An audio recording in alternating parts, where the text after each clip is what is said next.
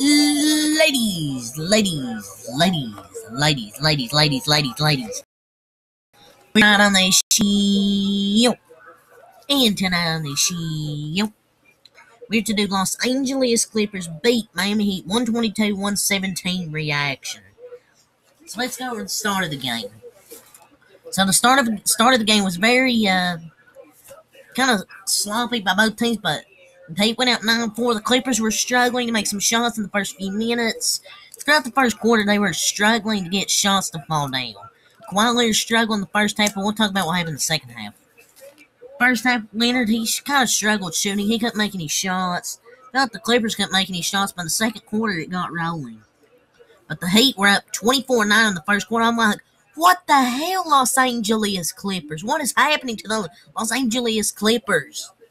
But in the second quarter, they got going. It was a high-scoring second quarter. The Clippers closed it in. It was tied at halftime, but in the third quarter, they took over in the third quarter. Kawhi Leonard. Oh, my Lord.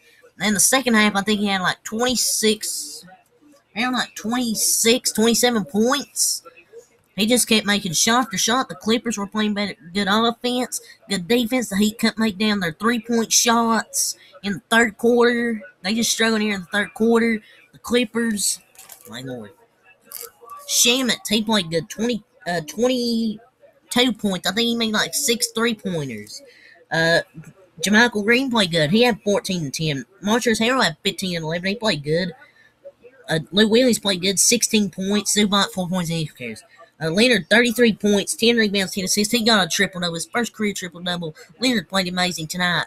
Second half, hitting them threes, attacking the rim. Kawhi Leonard had an amazing second half. Patrick Patterson had some big threes, 12 points for the Heat. Bam Adebayo played good. He had 18 points, 9 assists, 8 rebounds. Butler, 20.7 assists, 8 rebounds. In the end, if they had Jimmy Butler, they would have had an experienced playmaker, but he's too many injuries. Yeah, I think he twisted his ankle once. He twisted it twice.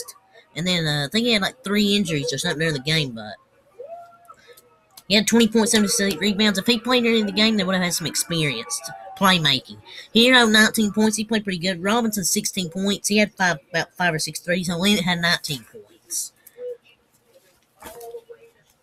The Clippers just outplayed him in the second half. The fourth quarter, the Heat, it was like 115-103 or something. I'm like, there's no way the Heat come back from this. They're finished. But they put up a fight towards the end.